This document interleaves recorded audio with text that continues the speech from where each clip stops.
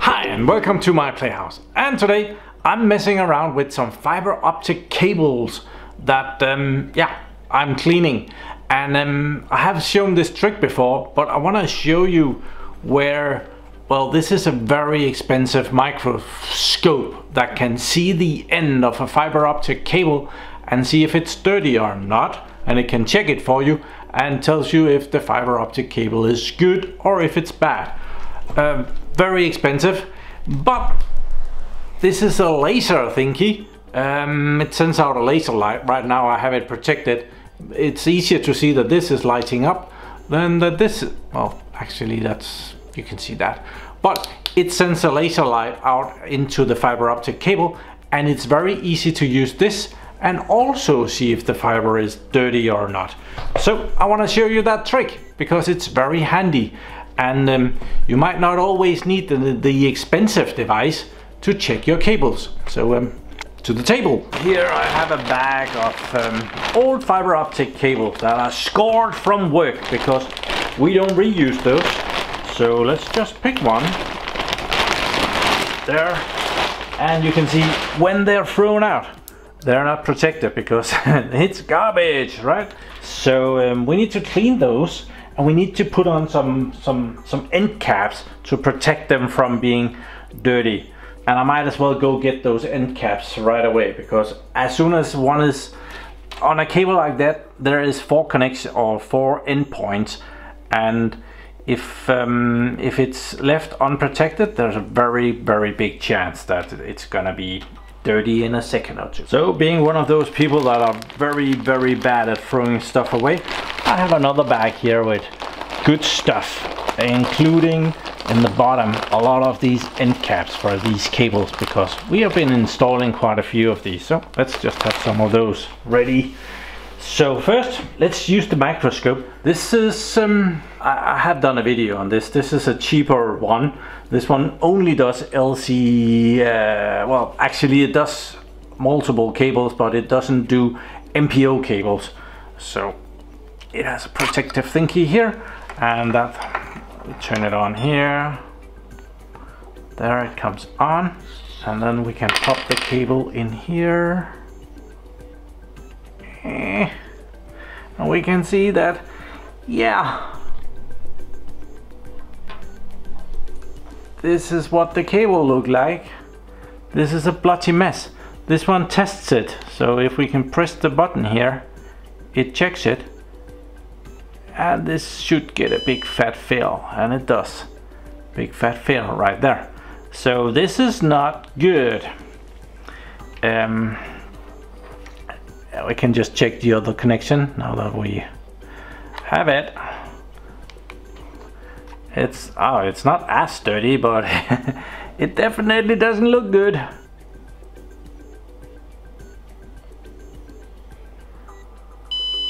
Yeah, it fails too. You can actually wipe this in your closing. We could try and rub it in my, let's just try and rub it in my sleeve here. This is not how you do it, but it could actually, now that it's this dirty, it could actually get more clean. See, more clean. But it's not perfect. See, there is still stuff there. It's not nowhere near perfect. But better, definitely better. But it's not a bulletproof way. You could get the smallest little hair from your sweater to block the lights, and that wouldn't be great. This is a nice device for exactly that. Let's try the laser thingy. Where did I put it? There. So laser thingy. Let's just make sure. Was this the one we were just looking at? This is not that dirty, but it has some really big nasty stuff up there. You can see that up the top. Some nasties. Let's check the other one. Same thing, nasties. So I have a converter here. This is for my laser thingy. If you're buying a laser pin for checking fiber optic cables, this is a good thing to have. I wish I had a double one, but I only have a single one, but I'm not even sure that a double one is but it fits on the cable, and when I take the laser thing, the protective cap, it also fits on the laser. So now I can send the laser beam out, and we can see on the table that it goes through the cable. We can also see where it comes out. I'll turn the lights off again here. Can you see that? That's not difficult to see. And there is a magic trick. This is a fiber optic cleaner, and it cleans the fiber optic cable. We should have a look at that. It looks like this. They are available. They cost about $15, maybe a little bit less. But what it does is that it has the smallest of the smallest little thing here, there, and there's a tiny little string that moves around a pin. And when you clean, it wipes the tip of the fiber optic cable with that little string. It's kind of like the thing you use to clean your teeth. I do believe this is even thinner, and it's in a roll in here. There's a tiny little window where you can see it in there, so that you can see when it's empty and out of string. It doesn't reuse the string, it just moves it out of the way, and it's some spring-loaded stuff. But let's turn the lights off again.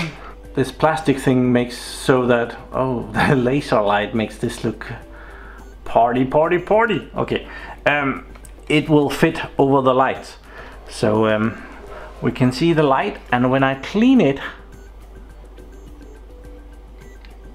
if I can hit it, the light goes away. Did you see that?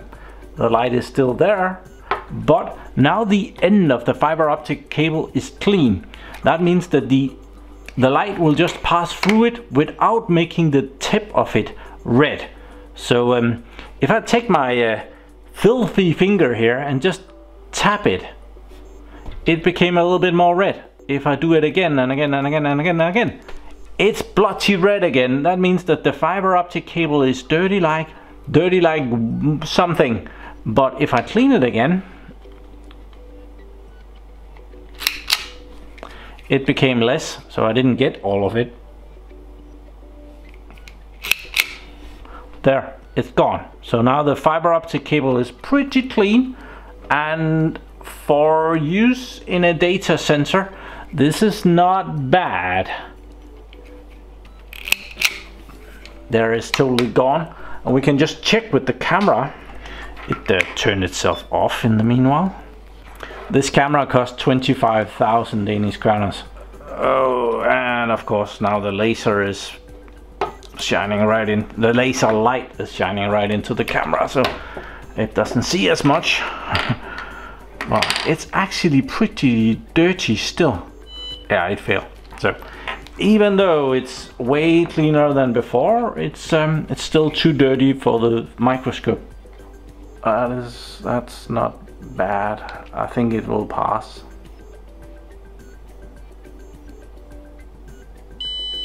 I was wrong. Okay, this is what it can look like if you have tried to clean it with your sweater.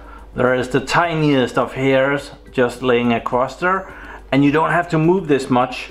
Well, now it's not actually touching the microscope. The microscope is not actually touching the fiber. It's showing it from a distance.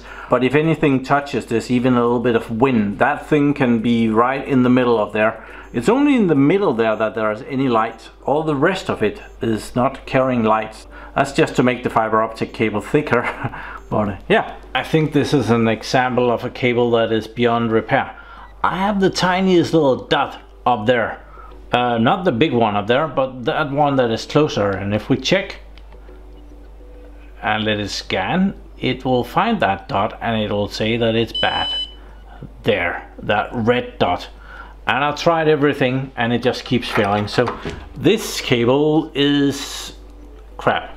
Okay, so I have a couple of cables now that has tested okay.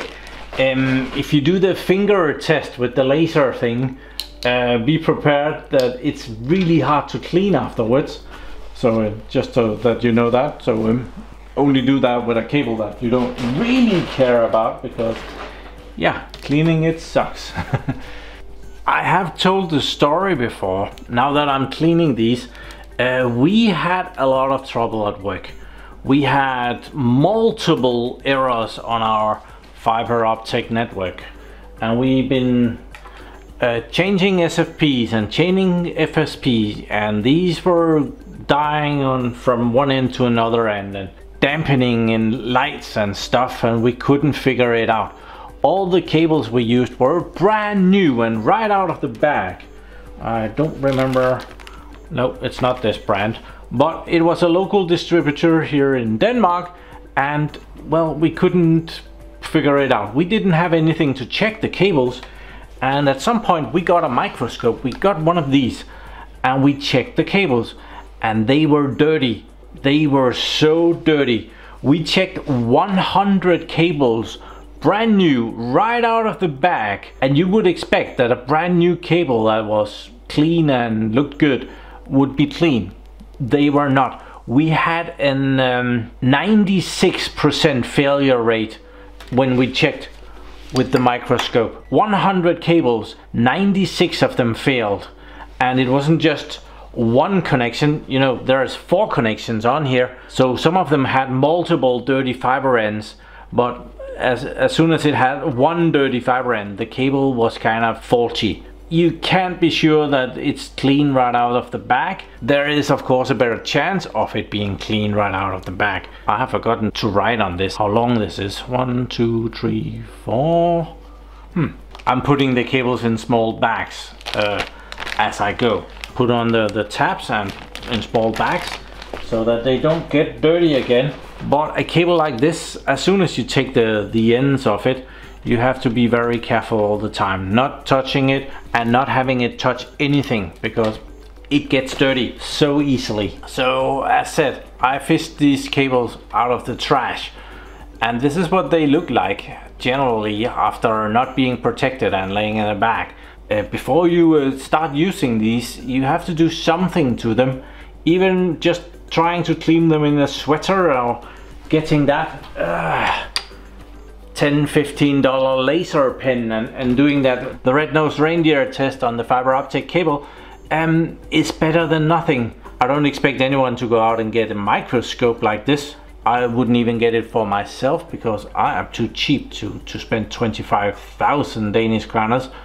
How much is that? $4,000 on a microscope like this. That is definitely too much for home use, but if you're in a business environment, it might not be a bad idea. I'm not promoting this brand at all. I'm just saying microscope is a good thing to have.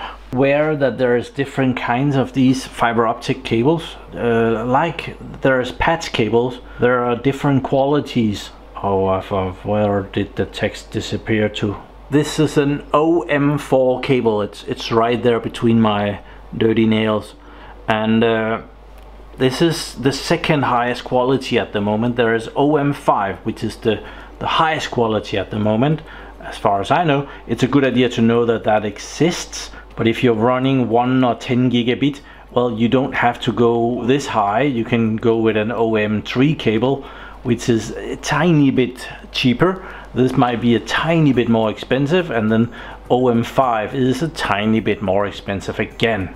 It's only really important if you want to go and transfer data at 100 gigabits or something like that. Then the cable quality gets important. Here is another cable that keeps failing. See those white dots at the bottom there? They're not going away. I've tried a lot. Right now I've just done it in the sweater to see if they really don't want to go away. So the rest of it is also kind of dirty, but those white dots doesn't go away. So this cable is junk. So this is kind of tedious work, and it can take multiple goes to make sure that the cable is clean. I don't use the pen, the cleaning pin all the time, because, well, these are expensive. I have a piece of tiny cloth, some paper. It's specially made paper for cleaning fiber optic cables.